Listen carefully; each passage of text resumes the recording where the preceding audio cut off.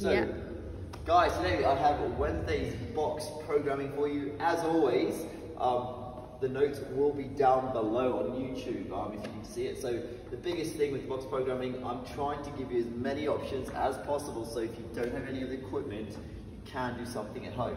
So first thing today, the focus of today, we're doing snatches, a lot of them, and then we're doing a few really intense sort of 90-second intervals. So a lot of sort of power output, working on skill as well. We're going to start, the first thing is a hang power snatch, and it's a hang power snatch triple. Now that's for people who've got a barbell. If you don't, essentially just use that time to focus on the technique. So it could be a kettlebell, if you're going through, hang snatch, driving up. It could be a barbell as well. It could even be a bag, okay? Just going from literally the knees and bag to overhead shoulders.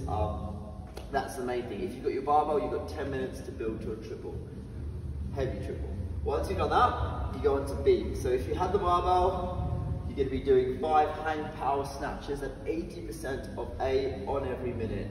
Now, if you've got a kettlebell, a dumbbell, or an odd object, you can do the same thing. Do an EMOM, but you can increase the reps to something that's going to challenge you. So for something like this, for me, I might be doing maybe 10 to 15 reps with the 16 kilo kettlebell. You might do 5.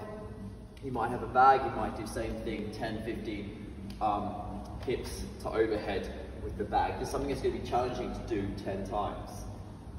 Once you get through that, the real work begins. So this is the workout. It's 3 rounds, and there's 3 90-second intervals with 90 seconds of rest. Okay, so the first interval is going to be 10 hang power snatches. You can do that. The weight is 50 or 35 kilograms. You can do that with a kettlebell, a dumbbell, an odd object, the same movement as before. You can increase the reps if you feel the need to. It's probably going to be something that's going to take you about 30 to 40 seconds. And then you're going to AMRAP the remaining time, a pull movement.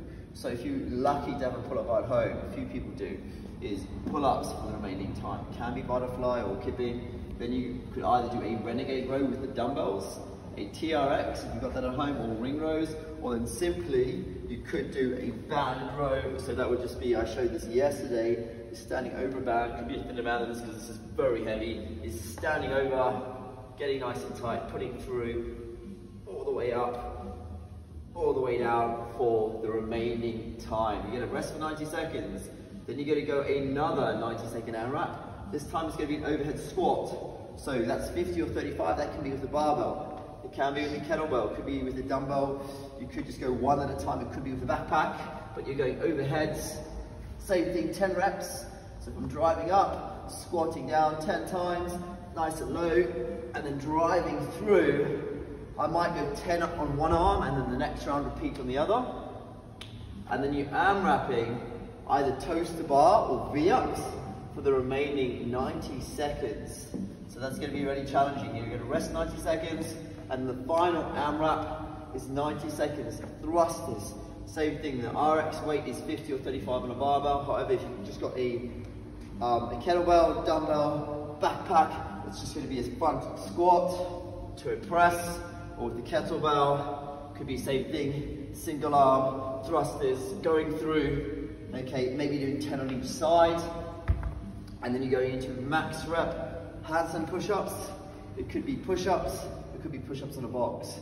Once you've done that, repeat it 2 more times. That's your workout for Wednesday, guys. Hope you enjoy it. Any questions, you can comment down below. Thanks a lot. Bye.